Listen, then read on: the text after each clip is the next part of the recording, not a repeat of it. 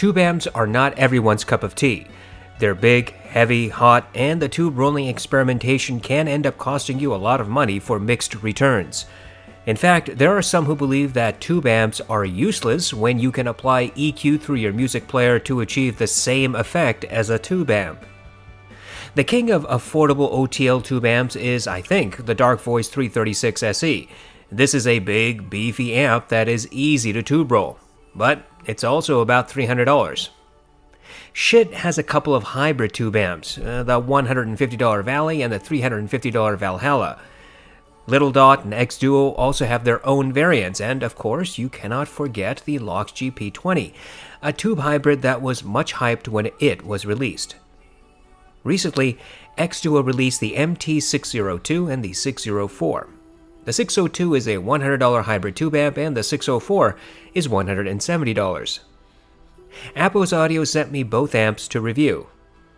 As you know, Audeze and I have a continuing relationship where they let me borrow gear from time to time. Audeze is an official reseller of every brand on their website and have great customer service. If you need a break from Amazon or eBay, take a look at Audeze website.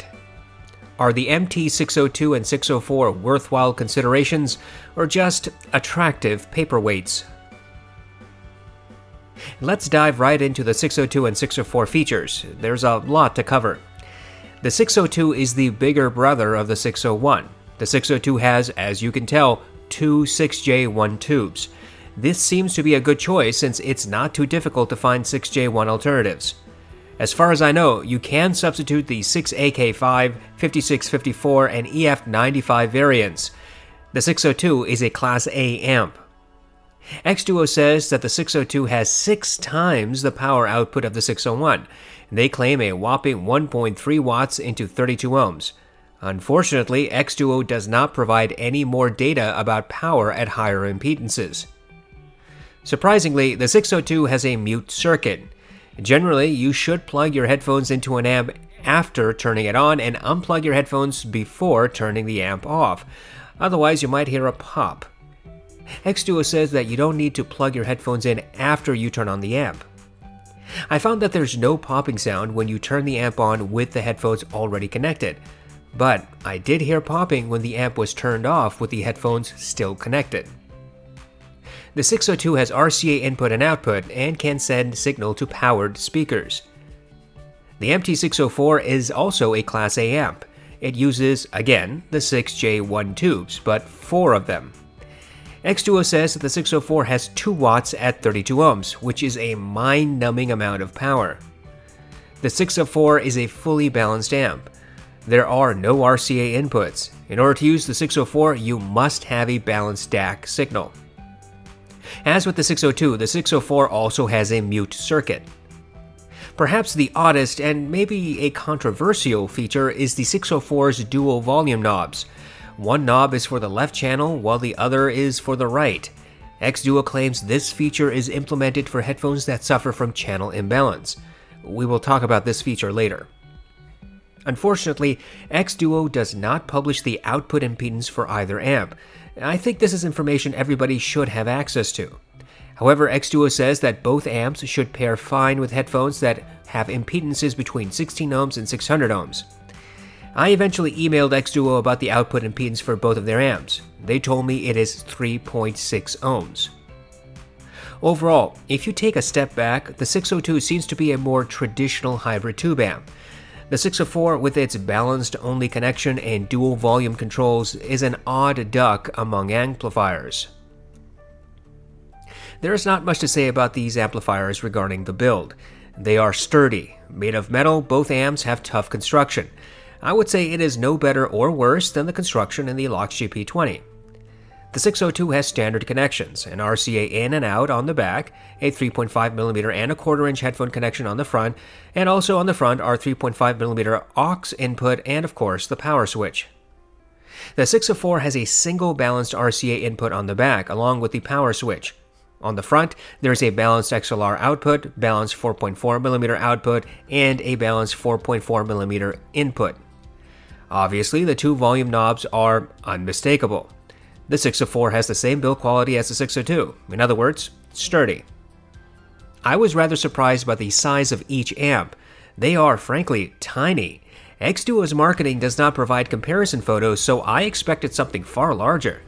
The 602 sits within the palm of my hand, and the 604 is not all that much bigger. Overall, the build quality of both amplifiers is quite good.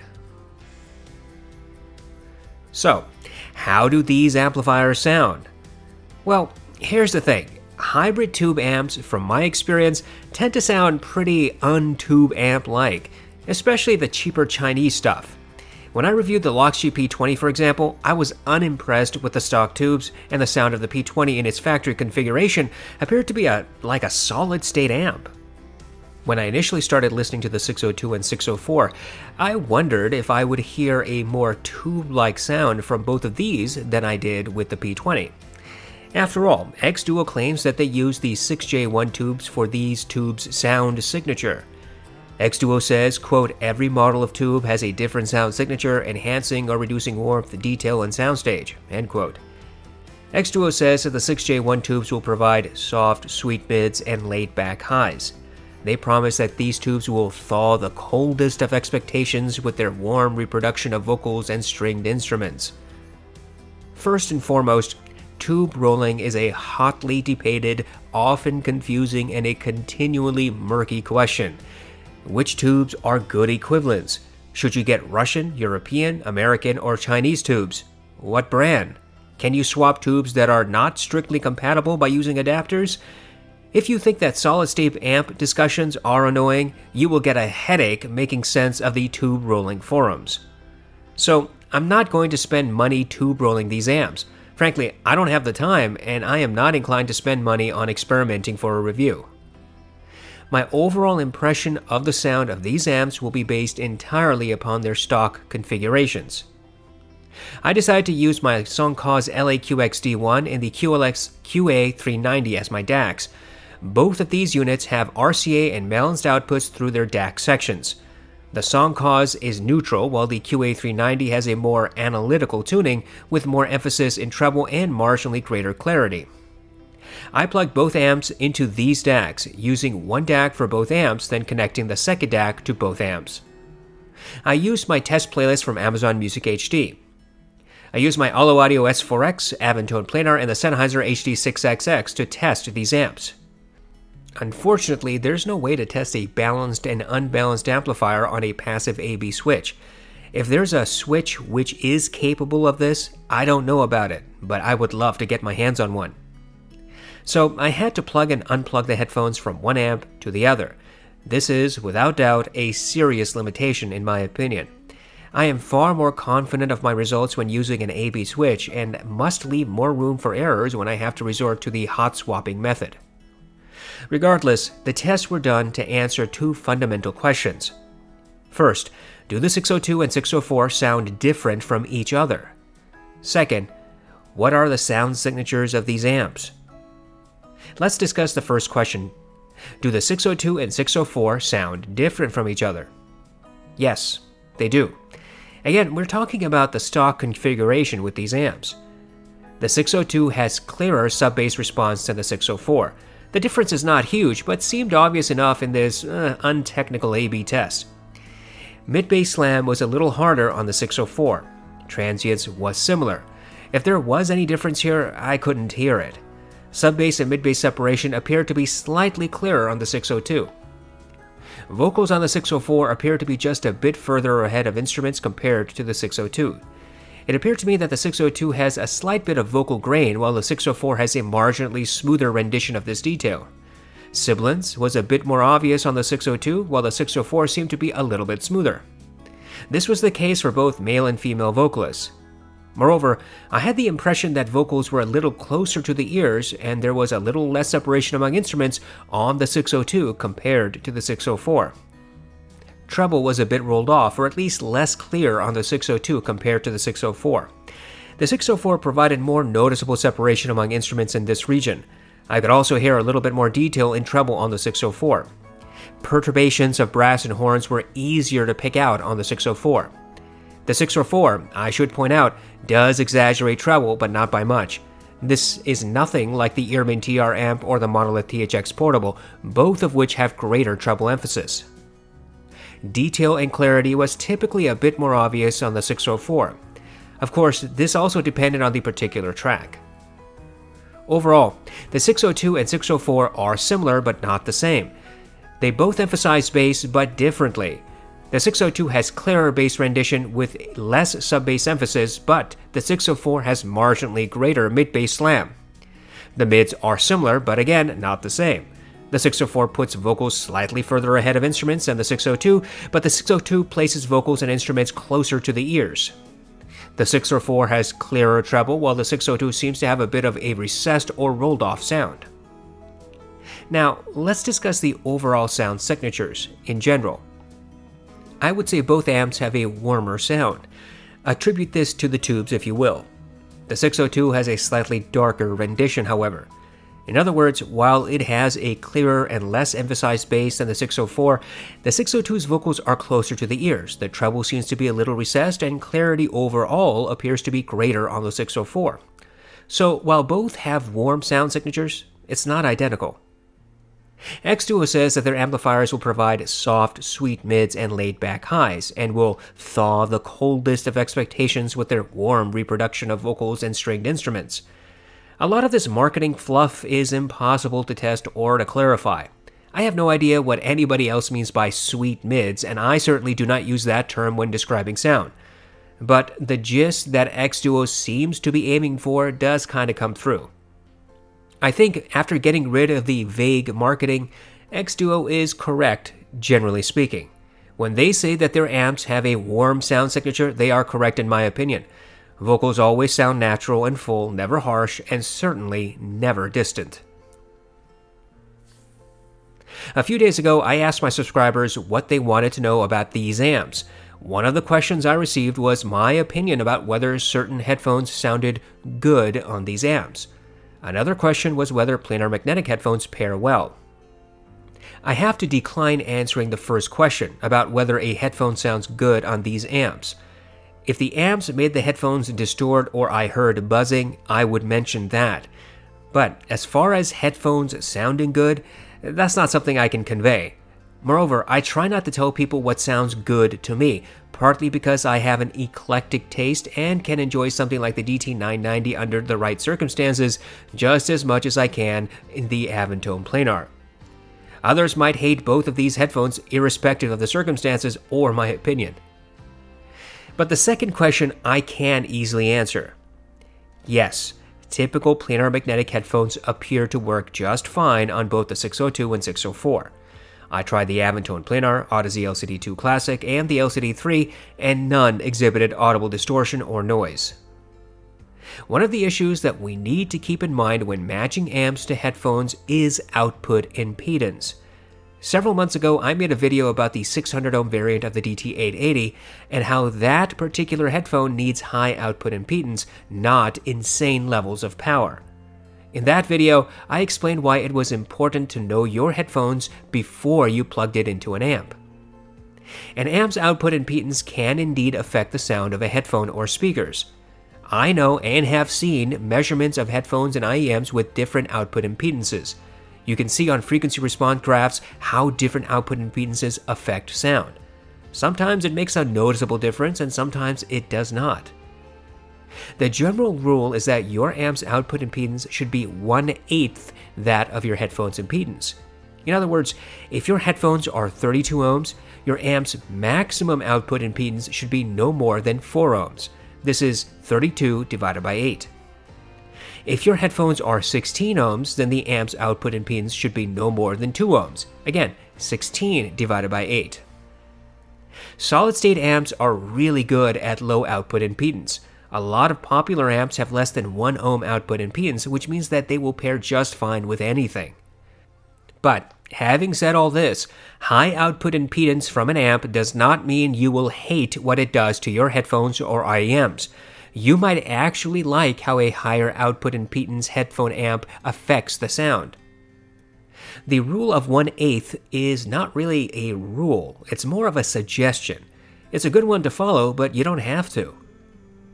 Now that I've wasted all this time talking about output impedance, what is the output impedance of the 602 and 604?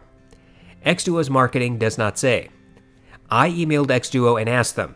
They responded that both amps have an output impedance of 3.6 ohms. This is just below the 4 ohm maximum for a typical 32 ohm headphone. Both of these amplifiers have overwhelming power for the vast majority of headphones on the market. The problem is that xDuoo does not provide a full scale of power output measurements. All we get is measurements at 32 ohms. And I hate it when companies do that. It leaves us in the dark about the power fall off. I did test the Aventone Planar, the LCD2, the HD6XX, Beyerdynamic T1, and the Modhouse Argon on the 602. All of them got plenty of power. Even the Argon seemed to perform at or very, very near its peak. Regarding the 604, the result is the same. Now, my Argons are not balanced, so I could not test them on the 604. However, I find it hard to believe that the 604's performance would be worse than on the 602 when you use the Argons. People have asked me about tube rolling on the 602 and 604. I already mentioned the compatible alternatives to the 6J1 tubes that xDuoo uses in these amps. I did not tube roll the 604 and 602. I did not have tubes on hand to do that. I did not want to spend money experimenting for a review unit that I'd be sending back. What I can say is that if you want to tube roll, you can, and you have plenty of options. The Loxi P20 uses 6N3 tubes, and those have a lot more alternatives available than the 602 and 604's tubes. But the problem with tube rolling is knowing which tubes to get. There are some tube amp forums where people throw around ideas and impressions, but those can be pretty murky. I suggest you email one of the main tube resellers online. They might be able to guide you through the process. My personal preference is to use new old stock tubes, but there are plenty of good newer tubes, like from the JJ Electronics company. Tube rolling is something you have to research a lot, and even then you might be confused and lost. I'm no expert in the matter, and I don't feel comfortable telling people what tubes to buy, only that you do your research thoroughly. This begs the following question. Do the 602 and 604 even need tube replacements? After all, in my Loxi P20 review, I mentioned how the P20's tubes were subpar and lacked tube character, and that the amp sounded far too much like a solid-state amp out of the box. I am happy to report that the 602 and 604 do not seem to suffer from the same stock tube issue on the P20. Having listened to both the 602 and 604 extensively, I have no reason to believe that anybody will need to replace these tubes immediately. Now, you might still want to replace these tubes, but there's no driving requirement, unlike with the P20. I have listened to and used a lot of tube amps. Here's a list I compiled from memory. The Schittleer and Valhalla, the Dark Voice 336, the Felix Audio Euphoria and Echo, the Woo Audio WA7 with its tube power supply, the Quad PA1, the Keihin-Ha 1A Mark II, the Monolith Liquid Platinum, the Jolita Glass FX Tube DAC, the Tor Audio David, the Bellari HA540 Mark II, and of course the Loxi P20. The Felix, Woo, Quad, Bellari, Monolith, and Keihin amps did not require immediate tube swaps. The rest, I felt, did. The MT-602 and 604 also do not need tube swapping upon delivery. I think that xDuoo did a good job finding tubes that paired well with their amps. One thing I will point out is that neither amplifier with their tubes exhibited any audible noise on any of the headphones I tested. There was no popping or sizzling, which are sounds you would typically hear from bad tubes or tubes that were not seated properly. In my Loxi P20 review, I spoke about a few concerns I had with that amplifier. The tubes needed replacement. The power supply seemed faulty as the amplifier appeared to provide inconsistent power output to my headphones. The 602 and 604 do not have the tube issues of the P20. And, thankfully, both the 602 and 604 have perfectly agreeable power supplies. They do not need to be replaced. But there is one frustrating issue with both amps, and it has to do with the volume pots. On the 602, it is abundantly clear that there is channel imbalance at very low volume. On the unit I got, the channels finally balanced about the third line on the volume scale.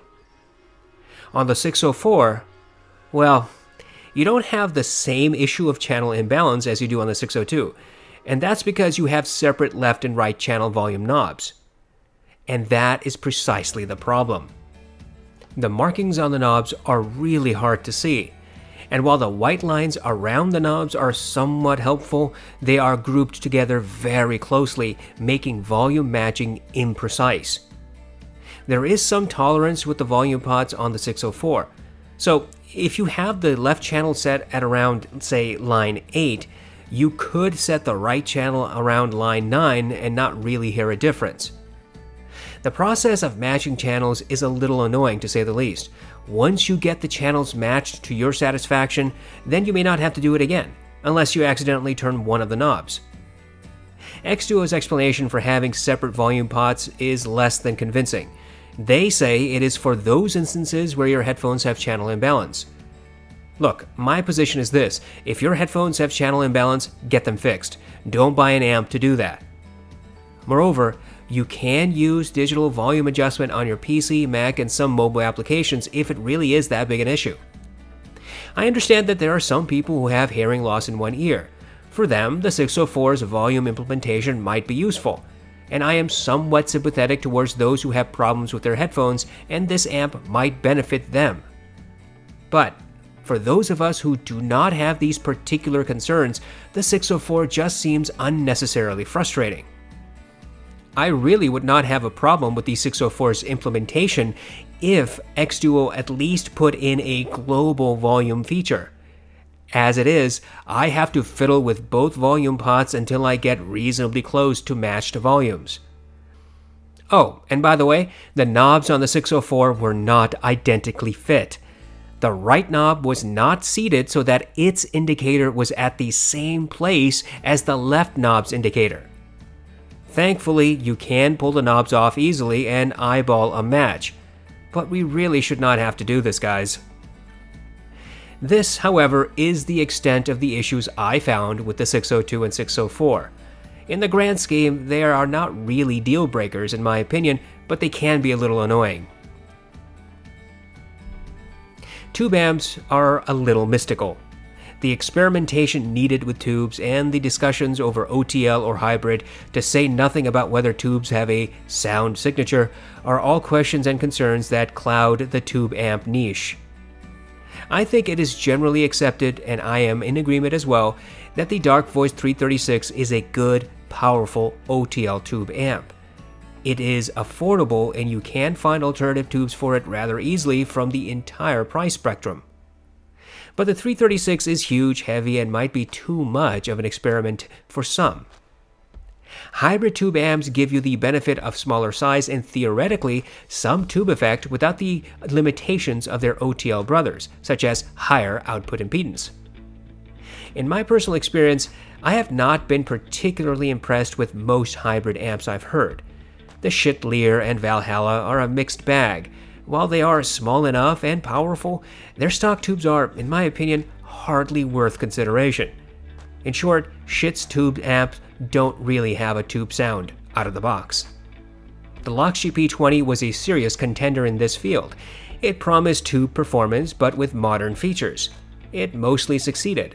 The additional cost for better tubes plus a more reliable power adapter resulted in a significant price increase for the P20. I estimated that the P20 with decent tubes and power supply would end up costing around $300. When I look at the MT-602 and 604, I have to ask the same questions I did when I reviewed the P20.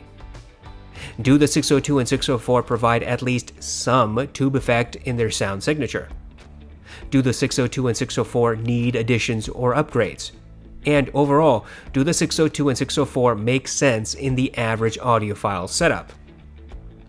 Let's briefly talk about the tube sound. There are some people who think you can replicate the character of tube amps through EQ. That's not true at all. You cannot do that. Tubes have audible harmonic distortion. That is the whole reason to have a tube amp. Each type of tube has a slightly different harmonic distortion, which modulates or alters the sound of your music. Tube amps are thought to have a warm sound.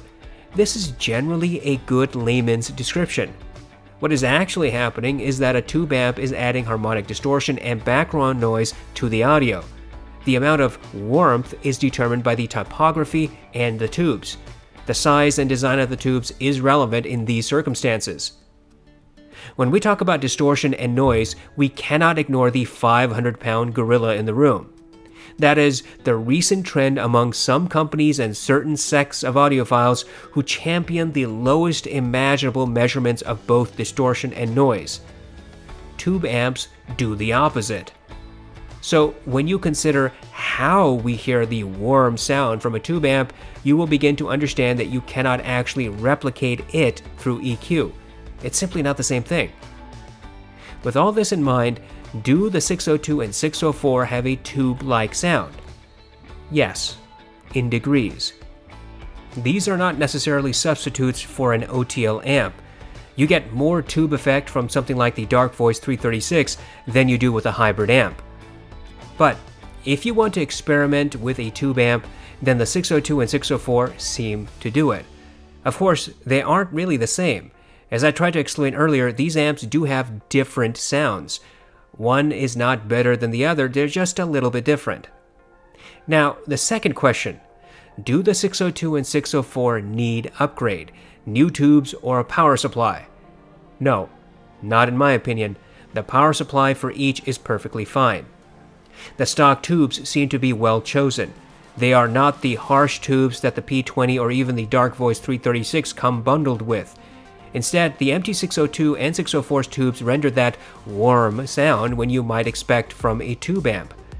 I suspect changing tubes may result in some audible alteration, but that's something you will have to experiment with later. Now, the final question. Do the 602 and 604 make sense for the typical audiophile? This brings us to value. I think that if you are looking to buy a tube amplifier and you want to limit the cost, then the MT-602 and 604 are perfectly good options.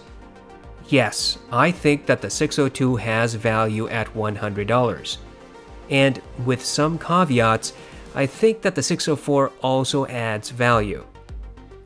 As I have already mentioned, there is no additional cost associated with either of these amps. You should not feel compelled to spend more money on a power supply or tubes once you get these amps. You may still want to buy other tubes, but that's just part and parcel of the tube amp journey. You simply should not be forced to buy replacement tubes out of the box, and xDuoo's amps don't force you into that corner. Both amps provide plenty of power for most headphones. I wish xDuoo had listed more power output measurements, but we have a vague idea of how these amps would pair with a variety of gear. Yes, headphones up to 600 ohms will work just fine on both of these amplifiers. Even the Modhouse Argon should pair without an issue. Both amps apparently have an output impedance of 3.6 ohms. This means you can use a vast majority of headphones, including planar magnetic. Both amps are sturdy and well built. So, the 602 does make a very strong point for itself. I think it makes more sense than the Lox GP20 and the Chatelier because both of these amps will probably tempt you to change tubes as soon as possible. The 604, well, that's kind of a mixed bag. I don't understand why xDuoo decided to make a fully balanced tube hybrid with no option for a single-ended connection. That's unnecessarily limiting the customer base. A lot of people do not have a balanced stack or headphones wired for balanced connection. That's just more cost that frankly people should consider before buying something like the 604. The other issue with the 604 is the ridiculous double volume control. They don't really make sense to me. I see xDuoo's rationale and I acknowledge it is an answer, but frankly it's a terrible one. If your headphones have a weak driver, get it fixed. I know, sometimes it's not possible. Some people have headphones that are out of warranty, discontinued, or simply cannot be repaired or replaced for a variety of reasons. And for you, the need for the 604 might be paramount. And yes, there are plenty of audiophiles who suffer from hearing loss. Consequently, having an analog volume control to address this will be welcome to them. but neither of these reasons explains why xDuoo could not also include a global volume control in addition to the dual volume option. When there is a will, there is a way, and for me, the fact that xDuoo did not even bother seems to be counterintuitive. Adjusting volume on the 604 is not impossible or particularly difficult, but it can be annoying. I never thought this process was cute or entertaining. Having said all of this, if you can live with the two concerns I have mentioned about the 604, then yes, it is still value. Overall, I'm both surprised and thrilled to see that xDuoo was able to achieve good hybrid tube amps for their respective prices. I said in the Lockstreet P20 review that the P20 is a good starter tube amp. You have to put effort into it to get the best out of it. I do not think you will need to put in that type of effort into the MT-602 or 604. Out of the box, both of these amps may be pleasing to those who are looking for what they offer.